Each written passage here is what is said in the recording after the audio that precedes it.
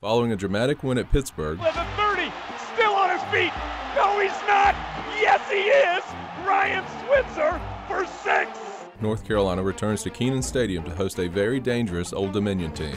With us having battled back from 1-5, this game would make you bowl eligible. A lot of things that can allow help these guys keep their focus. The fact that the East Carolina game happened like it did, this being a bowl game, running out of games for seniors. I mean, a lot of things hopefully will help our guys stay focused on what's in front of them and play the game they're supposed to play.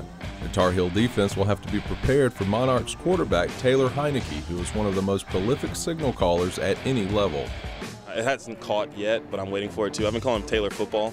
He's great, so you just got to take away throwing lanes. You can't be running off field and giving him a way to throw because he will make the completion. I haven't watched film yet and been like, this will be a whatever kind of game. It's not something you look past because all it takes is a few, they're going out there and they're throwing that ball around. So one misassignment is a 65-yard touchdown. So you can't ever let off the gas pedal.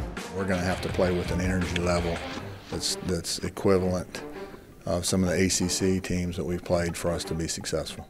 On offense, the Tar Heels aren't taking the Old Dominion defense lightly after struggling in the second half against Pitt.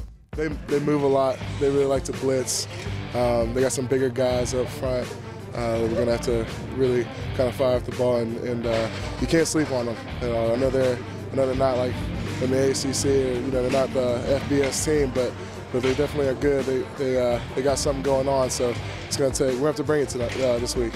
With bowl eligibility on the line, the Tar Heels will need to stay focused to beat an Old Dominion team that has nothing to lose.